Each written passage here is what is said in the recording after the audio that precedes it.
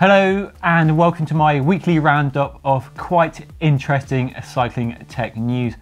And is Campag launching a wireless group set? SRAM updates its Red eTap flagship group set. Has somebody finally invented a self-inflating tyre?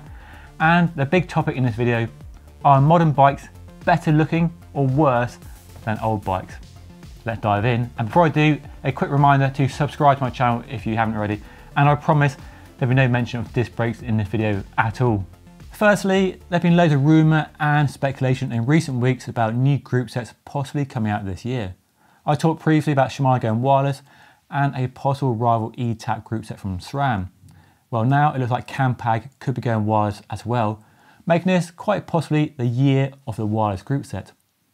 Over on the popular cycling tips website, they found a bunch of patents that show the Italian company is clearly working on making its electronic EPS wired group set wireless.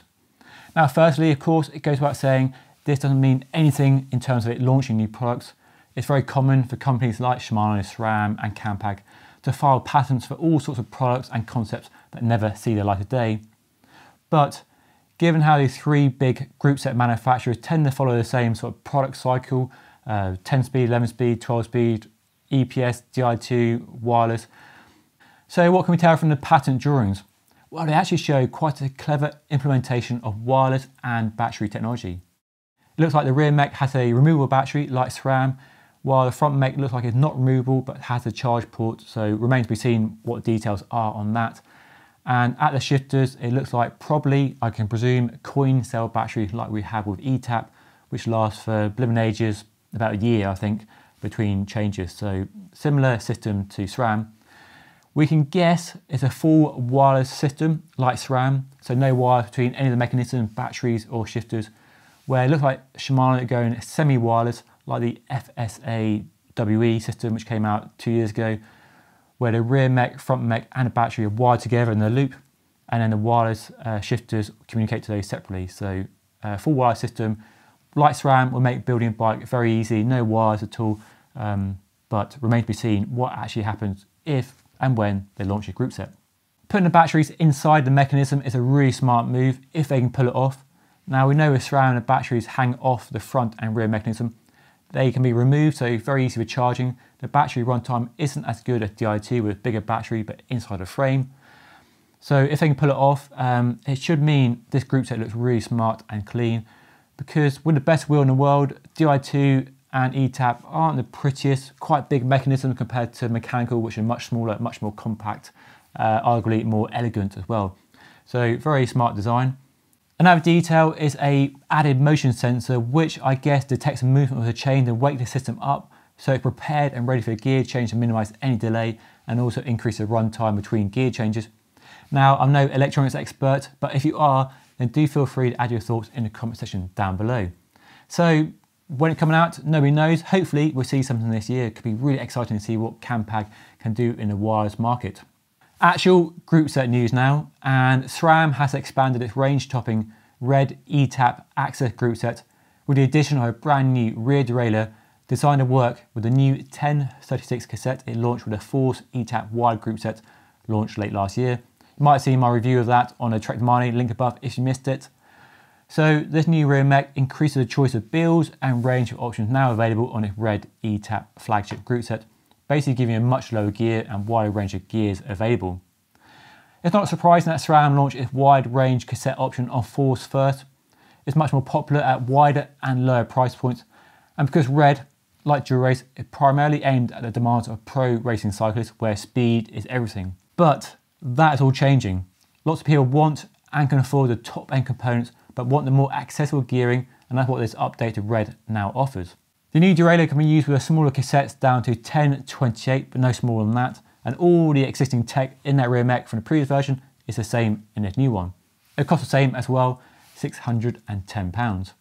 There's no new Red 1036 cassette, instead it's updated the XG1270 cassette from last year, ditching the all black finish for a nickel chrome finish, and that costs £170. So adding a bigger cassette to Red is just simply the changing times. As an aside, SRAM told me its smallest 1026 cassette is being discontinued, it's just not that popular. And most of the pros actually use a 1028, but 1033 has been a strong seller, and I fully expect this new 1036 option on Red eTap to be really popular, especially with more all-road gravel bikes that the group set can now be used with 2x or 1x. Road bikes have developed and evolved so much since the original safety bicycle, but there's one area where they still lag behind in terms of technology, and that's flat tyres and punctures. How about an auto-inflating, self-inflating tyre that you never need to pump up with a pump ever again? That sounds amazing. And it's no longer a thing of the future, it could be a reality very soon. So some very clever Dutch people have developed a system that integrates a compact electro-pneumatic pump into the hub of the wheel, which is connected to the rim via a tube. So the idea is simply, you set your pressure via an app and the system monitors your tyre pressure all the time and keeps it at the perfect level. Not too high, not too low, just perfect all the time, which sounds amazing to me. Never have to pump your tyre up ever again. And it's clearly early days for the technology, but the implications are pretty huge in my mind. Not only would it mean you no longer have to check your tyre pressure, but you can adjust the pressure during a ride. So if it starts raining during a ride, you can drop your pressure a few PSI to give you more pressure. If you're riding a gravel bike and you need to ride road to get to your off-road, you have your tyres higher to the road section and then let them down when you get to the woods or trails. So being able to adjust your pressure has many implications, and I'm sure there are many that I haven't thought of yet. So fantastic, really tantalising technology. Of course, as with any new tech, lots of wrinkles to iron out: the weight, drag, reliability, price, etc. But could this be a dawn of an exciting new development in the continuing evolution of the bicycle? We've sure come a long way since a safety bicycle, and clearly still a long way to go before a bicycle becomes the ultimate expression of what it ultimately could be. So yeah, exciting times. And now for my main topic of discussion in this week's video: are modern bikes better looking or worse looking than old bikes? So I was thinking this the other day when I was filming the lovely Avilia Volante SLR for an upcoming review, which in my opinion is a beautiful bike. But is it more beautiful than an old bike? So I thought, let's have a bit of fun and see what you guys think. So quite simply, I'm going to pop up some images side by side of an old bike versus a new bike, and I want you all to let me know in the comment section below whether you prefer the old bike or a new bike, to get a feel for whether you think bikes have improved in terms of appearance. So I'm not talking about performance or stiffness or weight or any of that sort of stuff, just purely visual, how it looks, whether it makes you go, wow, yeah, that's a good looking bike, or that's a horrible looking bike. So let me know down below, and let's start with Avilia, of course. So the Italian company launched way back in 1906, but it's a period during the 1940s that really came to define the company, and in particular the Romata copper plated finish that really defined their legacy for decades afterwards. And this is a bike from the 1940s, classic simple steel frame. It had just 4 gears, so very beautiful bike, very reminiscent of the 1940s.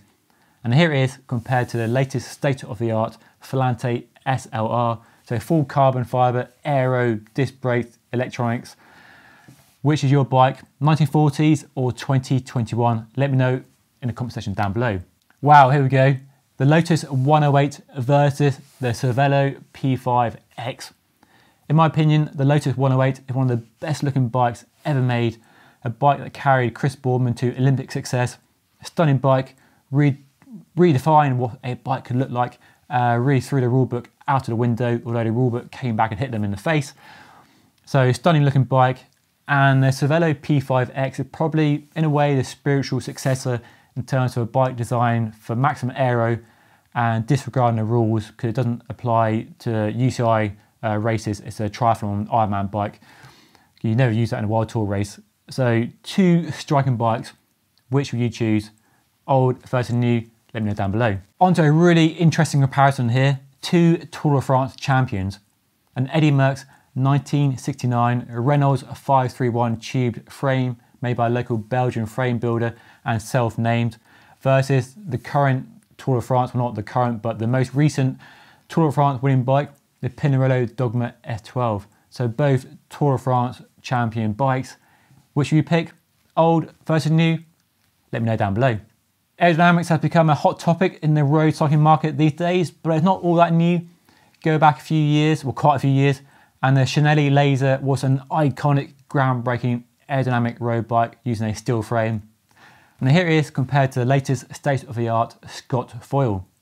Which will you choose? Well, let me know down below. On to my last comparison, and carbon fibre, as you know, has come to redefine what a road bike can do and how it can ride. And the Campagnolo C40, launched in 1994, was a carbon fibre lugged superbike that was tough enough to win the toughest races, Paris-Roubaix, with bike-breaking cobbles. And here it is compared to probably one of the most modern, state-of-the-art carbon fibre bikes you can currently buy, the Specialized Ethos, with its sub 600 gram disc brake electronic only carbon fibre frame. But which is prettier? C40, Ethos? Of course, let me know down below. And that is a good place to sign off, I reckon. Hopefully you enjoyed watching the video, and if you did, well, you know the score by now. Like the video, subscribe if you haven't already. Follow me on Instagram and Twitter. Any questions down below, and I'll see you all again next time. Thank you so much for watching.